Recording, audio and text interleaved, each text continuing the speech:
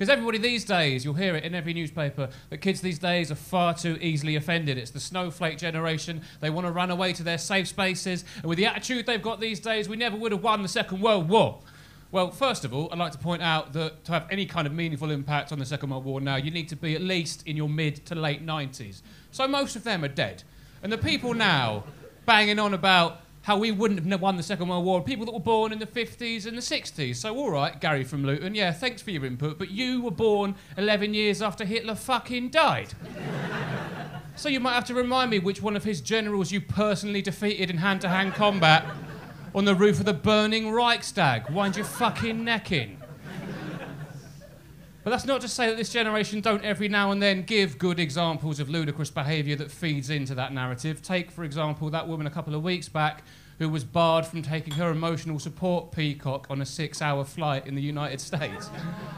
Interesting idea, that, because she rang up the airline on 2 occasions before she bought this Peacock to the fucking airport and said, "Can I bring my emotional support Peacock with me?" And quite rightly, they went, "No.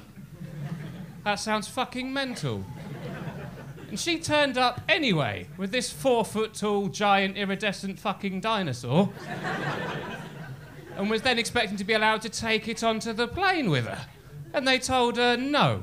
And here's the thing, right? Emotional support dog, this is the thing that everyone's used the stick to beat this generation with now, is that you need these emotional support animals. Actually, emotional support dogs are genuinely helpful to people with social anxiety disorders, people on the autistic spectrum, people with other mental health issues. I'm not taking the piss out of that, all right? What I'm taking the piss out of is the fact that these knobheads have co-opted that idea to bring whatever exotic animal they like onto any walk of life just because they feel a bit sad that day. You don't get to walk around New York with a monkey. You're not living in a Philip Pullman novel, you feather-wanking mentalist. It's a bunch of bullshit, and it's so rich, because the idea was, and also, I don't care, even if, by some weird coincidence, she was the one person in the world, right? Dogs are lovely, friendly, loyal creatures. They give you unconditional love. They're supportive. That's why they're used to support emotionally fragile people. Peacocks are vicious, aggressive, territorial creatures that will peck your fucking face off if you think that you have corn. Like, at no point has it ever happened, has anybody ever woken up and thought, well, you know what? I was paralysed with ennui this morning, crushed with existential dread, but then I looked into the eyes of Dexter, my emotional support peacock, and he said, "Poof!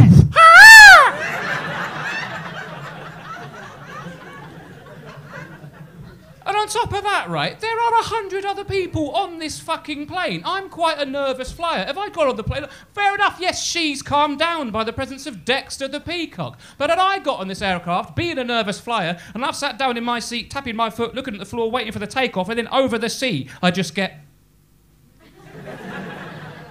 I'm going to be feeling pretty fucking anxious. And I don't have my emotional support animal with me because I'm not a fucking weapon.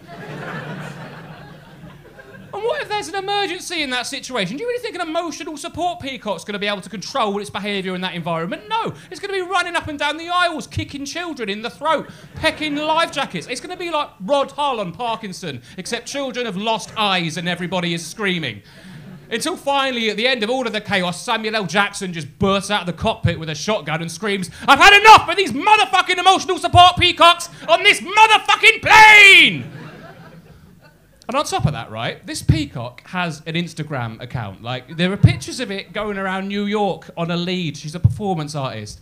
If your emotional support peacock has its own Instagram account, you don't have emotional support peacock. You're just a cunt with a peacock.